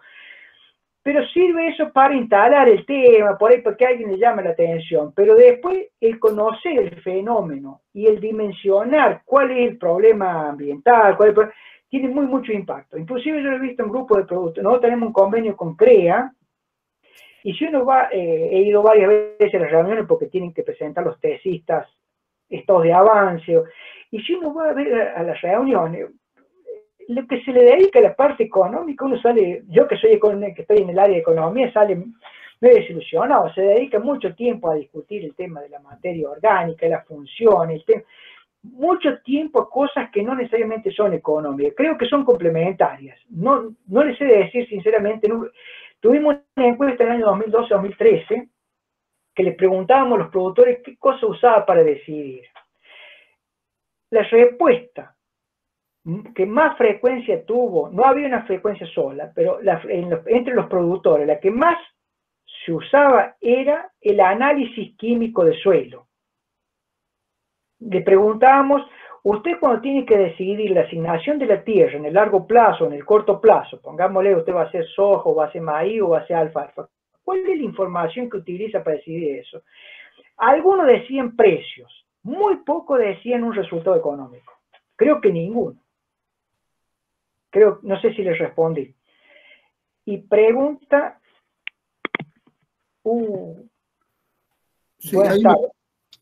Sí, hay una pregunta ahí que dice, buenas tardes, gracias por generar este espacio. Pregunta, ¿el área de extensión universitaria qué función podría cumplir en la ayuda de generar una visión integral en la sociedad? ¿A dónde dirigir este enfoque sustentable del que se está hablando? Ignacio Gaspar, parece ser que pregunta. Sí, Es una bueno, pregunta bastante ambiciosa, ¿no? sí, sí. Yo vengo de un área que ha tenido 2 secretarios de extensión, así que un tema que hemos discutido varias veces con Víctor Becerra y con Horacio Gil, y posiblemente, y también lo hemos discutido con Alberto Cantero. Creo yo que la función de extensión posiblemente es la que debiera direccionar mucho de estas tareas y de ayudar a instalarla en la agenda. Lamentablemente, voy a decir que no tiene la fuerza que debería tener, y por ahí la extensión compite con mucha desventaja con respecto al área de investigación. Pero la idea nuestra siempre ha sido tener los campos experimentales para mostrar cómo hacer estas cosas, tener campo experimental en lo posible representativo en cada ambiente. En la gestión del profe se compró el campo de las guindas para mostrar la experiencia en un ambiente distinto. Tenemos el campo de la aguada para que funcione como mostrado. Y por supuesto que la función de extensión tendría que integrar muchas de estas cosas. Lo que pasa es que también la función de extensión, en el caso nuestro, uno tampoco le puede pedir digamos, en muchos casos tenemos puesto una persona con un cargo simple, no es una función que esté en el discurso de la universidad, son 3 funciones, 4 funciones. En la práctica está muy limitada. O sea, nosotros casi todos nos hemos formado con el discurso de que la universidad debe ser centro de investigación y desarrollo tecnológico, de enseñanza y formación de personas, y de extensión y servicio, de vinculación con la comunidad. La parte de esta extensión y servicio, en la parte agraria, por lo menos, en una época teníamos, me suena a mí, yo no lo vivencié eso, pero teníamos 7, 8 extensionistas que estaban en terreno, articulando estas cosas, inclusive el vínculo con la parte de enseñanza, ¿no? De educación secundaria.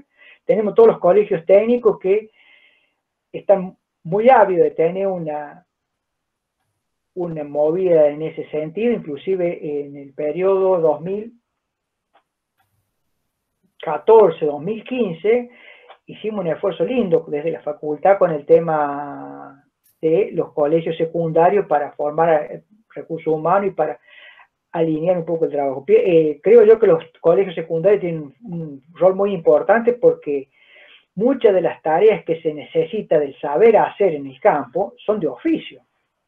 Y nosotros, si no logramos persuadir gente que adquiera el saber hacer, y lo otro lo reconocemos como un trabajo que sea igual que un industrial o de servicio, es muy difícil de generar trabajo genuino en el campo. Y el tema es que el campo da para generarlo. O sea, no es que estamos hablando de un lugar que no dé para generar trabajo genuino. Por ahí tendríamos que trabajar un poco más para incidir.